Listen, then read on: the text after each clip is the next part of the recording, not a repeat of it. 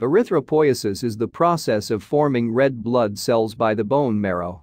As we all know, the main function of red blood cells is to carry oxygen from the lungs into the peripheral tissues in order to produce energy. Red blood cells contain a special protein called hemoglobin to bind with oxygen and facilitate its transport. So, in this video I'm going to discuss about the steps in red blood cell production, regulation of red blood cell production, lifespan and destruction of red blood cells, and some clinical correlations along with above topics. In the early weeks of embryonic life, primitive, nucleated red cells are produced in the yolk sac. During the second trimester of gestation, liver is the main organ for red blood cell production. But reasonable numbers are also produced in the spleen and lymph nodes. During the last month or so of gestation and after birth, red blood cells are produced exclusively in the bone marrow. This graph shows the relative rates of red cell production by different types of bones. The bone marrow of essentially all bones produce red cells until a person is 5 years old. The marrow of long bones, except for the proximal portions of humerus and tibia, becomes quite fatty and produce no more red cells after about 20 years of age. Beyond this age, most red cells continue to be produced in the marrow of the membranous bones, such as vertebrae, sternum, ribs, and ilia. Even in these bones, the marrow becomes less productive as age increases. The blood cells begin their lives in the bone marrow from a single type of cell, called the pluripotent hematopoietic stem cell, from which all the cells in the circulation are eventually derived. Pluripotent stem cell undergoes division and gives rise to two main types of cells. Lymphoid stem cells, which eventually give rise to T and B lymphocytes. Myeloid stem cells, also known as myeloid progenitor cells, is the other type. It can give rise to three types of cells. Erythrocytes, which is the one we are concerned about in this video. Granulocytes, which may be a neutrophil, eosinophil, or a basophil. And platelets. And it is important to note that as these cells reproduce, a small proportion of them remains exactly like the original pluripotent stem cells to maintain the supply of these. However, their numbers decrease as a person ages. So, during erythropoiesis, myeloid stem cells undergo cell division and give rise to pro-erythroblasts, which are the first cell type that belongs to the red cell lineage. This step of erythropoiesis is stimulated by the hormone erythropoietin, which is secreted mainly by the kidneys in response to hypoxia. Then, pro-erythroblasts divide to form basophilic erythroblasts, which stain with alkaline dyes. Although the synthesis of hemoglobin has already begun, these cells have a very low hemoglobin level. Then the basophilic erythroblast divides to form polychromatophilic erythroblast, followed by orthochromatophilic erythroblast. During this conversion, hemoglobin production increases, nuclear condensation occurs, and organelles shrink. So as a result, cells become much smaller compared to the early stages. At the end of the orthochromatophilic erythroblast stage, cellular nucleus is extruded from the cell and it becomes a reticulocyte. Reticulocytes also contain little amounts of basophilic material, including the remnants of Golgi apparatus, mitochondria, and other organelles. Reticulocyte is the actual stage that is released into the blood from bone marrow. And the remaining basophilic material will disappear within 2 to 3 days, and the reticulocytes become mature red blood cells. Because of the short life of reticulocytes, their concentration among all the red blood cells is normally less than 1%. Now let's discuss about the regulation of erythropoiesis. Total mass of the red cells in the circulatory system is regulated within narrow limits. Therefore, an adequate number of red cells are always available to provide sufficient transport of oxygen.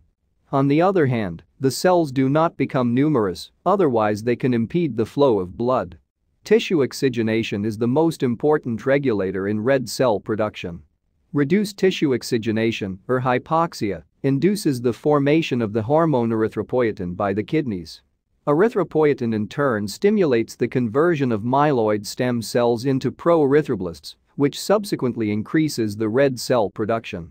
Conditions that lead to hypoxia include anemia due to hemorrhage or any other condition, destruction of major portion of the bone marrow, such as in X-ray therapy, at very high altitudes where the quantity of oxygen in the air is greatly decreased, and certain disease conditions such as heart failure and lung diseases. Erythropoietin is a glycoprotein hormone with a molecular weight of 34,000. About 90% of all erythropoietin is produced by the kidney, and the remainder is produced by the liver. As already mentioned, hypoxia is the principal stimulus for red cell production. Renal tissue hypoxia leads to increased tissue levels of hypoxia-inducible factor 1, or HIF1, which serves as a transcription factor for a large number of hypoxia-inducible genes, including the erythropoietin gene, inducing transcription of mRNA, and ultimately, increased erythropoietin synthesis. When a person becomes hypoxic, erythropoietin synthesis begins within minutes. However, because erythropoietin mainly stimulates the formation of pro-erythroblasts, it will take about 5 days for the new red blood cells to appear in blood. In addition, once pro-erythroblasts are formed, erythropoietin causes these cells to pass more rapidly through the different erythroblastic stages than they normally do. Therefore, erythropoietin is essential for the production of red blood cells in the bone marrow. That is why the patients with kidney disease often become anemic with disease progression. In addition to erythropoietin, vitamin B12 and folic acid are also essential for the final maturation of red blood cells. Each of these vitamins in a different way is required for the synthesis of thymidine triphosphate, one of the essential building blocks of DNA. Lack of either of these vitamins leads to diminished DNA synthesis and failure of nuclear maturation, condensation, and cell division of red blood cells. As a result, red blood cells become larger compared to normal ones. And these red cells are called macrocytes. In addition, the progression of erythropoiesis will be much slower compared to normal individuals. Even though they are immature, macrocytes are capable of carrying oxygen as normal erythrocytes. However, they have a shorter lifespan, attributable to their extreme fragility. The absorption of vitamin B12 from the small intestine is largely dependent on the secretion of the intrinsic factor by gastric glands. It binds with vitamin B12 in the stomach and prevents its digestion by gastrointestinal secretions. When the gastric mucosal function is impaired, the secretion of intrinsic factor reduces, resulting in impaired absorption of vitamin B12 and maturation failure of red blood cells. This condition is specifically referred to as pernicious anemia. However, it is important to note that vitamin B12 is stored in the liver in large quantities. Therefore, it takes about 3 to 4 years to develop anemia since the commencement of the defective absorption of vitamin B12. Finally, let's talk a bit about the lifespan and destruction of red blood cells. Red cells have an average lifespan of 120 days.